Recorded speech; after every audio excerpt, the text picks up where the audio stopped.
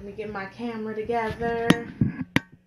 I know I have technical difficulties. I feel like, you know, I do property management at a senior building, and they all come to me regarding their technical needs, but I feel like I need somebody else to help me. So it's kind of funny.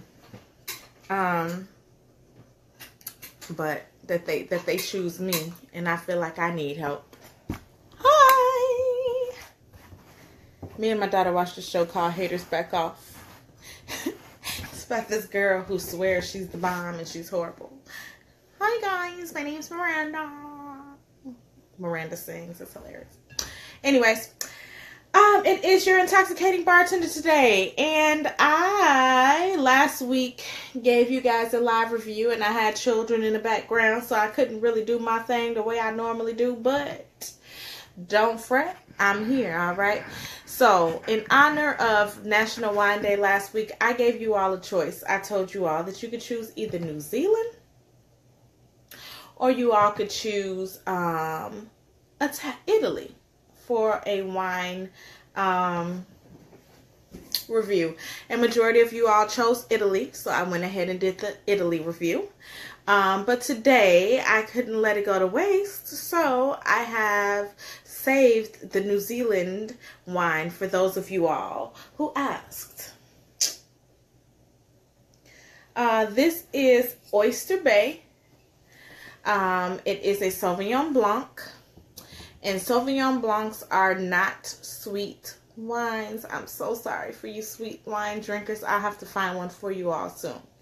But this Sauvignon Blanc is one that caught my eye while I was in Benny's shopping for something else. And they had a promoter there. And I tasted this. And actually, I was shocked how much I liked it. So it was $9.99. It was on sale. I don't think it goes above $11.99. So that's phenomenal. It is a product of New Zealand. It is 12.5% alcohol. For $9.99, that's great. All right.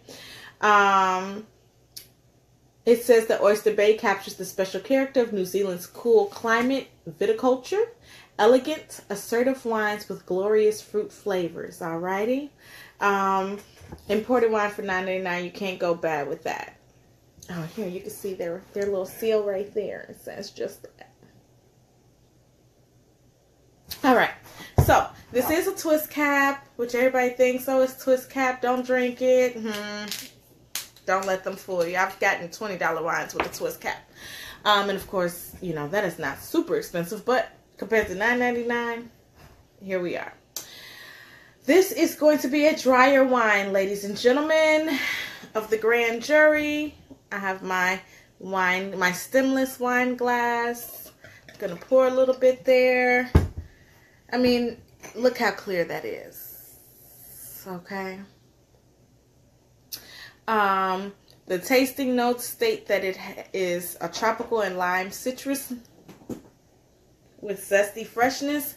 One of my favorite, I'm not a big Cooper Hawk fan, but one of my favorite is passion fruit. Their passion fruit wine. It's only seasonal. This reminds me, when you smell it, of passion fruit. I definitely smell that, and it smells so good. So it's not going to be sweet. It's going to have like this kind of zesty flavor. Like it's going to play around in your mouth. It's going to make you be like, what is that?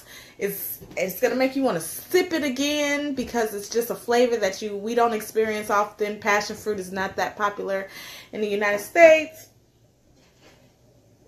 Very clean, very crisp, very fruit forward, not super dry.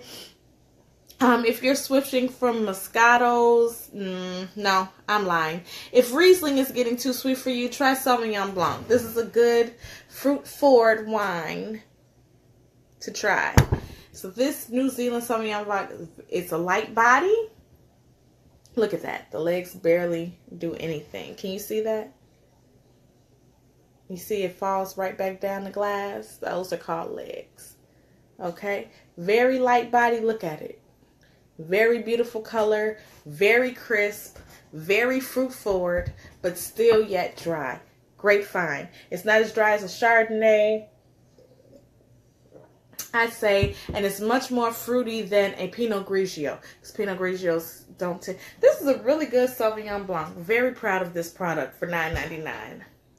Definitely would buy it. I'd get a couple bottles and take it to a party. I'd be happy to stand behind it. Oyster Bay Sauvignon Blanc.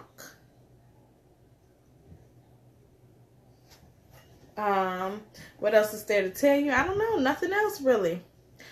So that is that. Oh, go get it. Have a wonderful week, you all. And actually, in comparison to the Italian, I actually like this one better. The Italian was a lot drier. Even though I like dry wines, this has a lot more fruit forward, and I really like that. So, I'm going to pour myself a glass, and cheers. Don't forget to visit www.intoxicatingtastings.net. Don't forget to like and share our Facebook page, Intoxicating Tastings. Don't forget to subscribe to our YouTube channel. We can't do this without you, but we look forward to intoxicating you soon. We just need your help. Have a wonderful week. Bye.